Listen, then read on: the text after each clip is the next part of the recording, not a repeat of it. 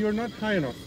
I am high, bro. No, you're not. Bro, you're not. I've got thousands. You of don't. skydiving. I don't give a shit, man. You have to tell this before we need to ask for permission. Yeah. We're not allowed to do this.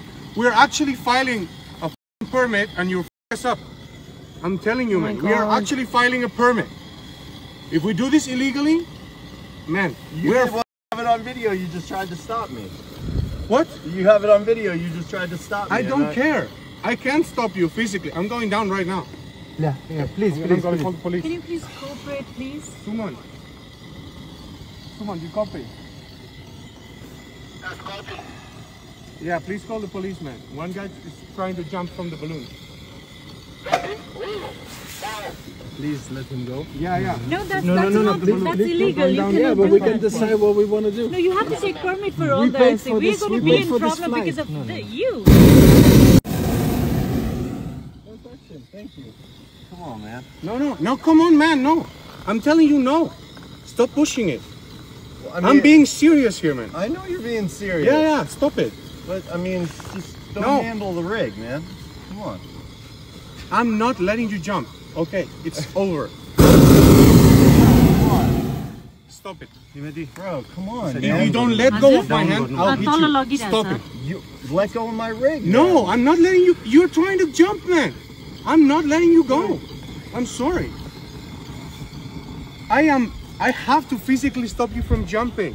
When you have like 15 skydives, they send you out at 3,000 feet. I have 2,000 skydives. We were plenty high. I would have had enough time to take a 10-second delay. Yeah, I don't care. Or All not. right. I'm not allowed to throw skydivers. We're filing a fucking permit.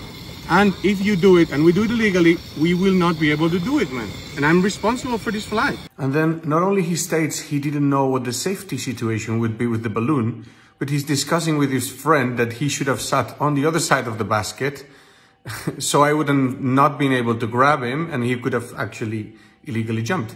No, but I was trying to do it because he was worried about the weight. I was trying to do it for, I didn't know what the safety situation would be with the balloon, so I wanted to give him a heads up about the weight. Yeah, but you should have stand on this side. I know, so I should can have, touch yeah. you.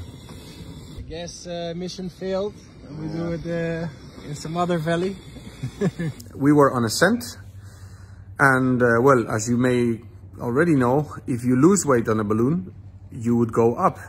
But what happens when you're going up and you lose more weight, especially if it's like a good amount of weight, like this guy is probably like 80 or 90 kilo, you would go up faster.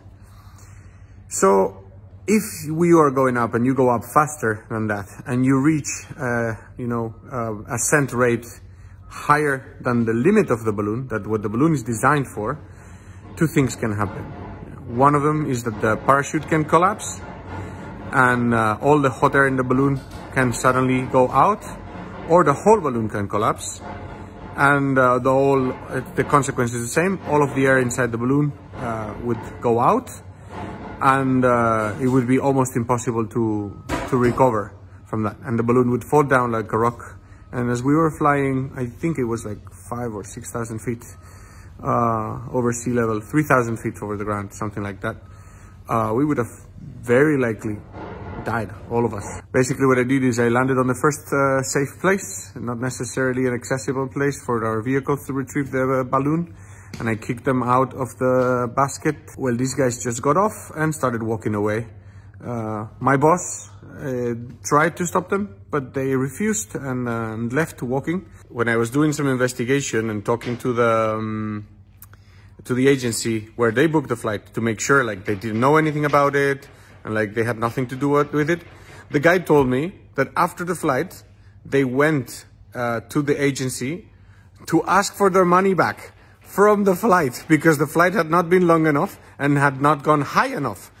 Can you believe it? I'm still like amazed by these guys. Turns out this guy has no license. His license was already revoked some time ago, which makes a lot of sense, by the way.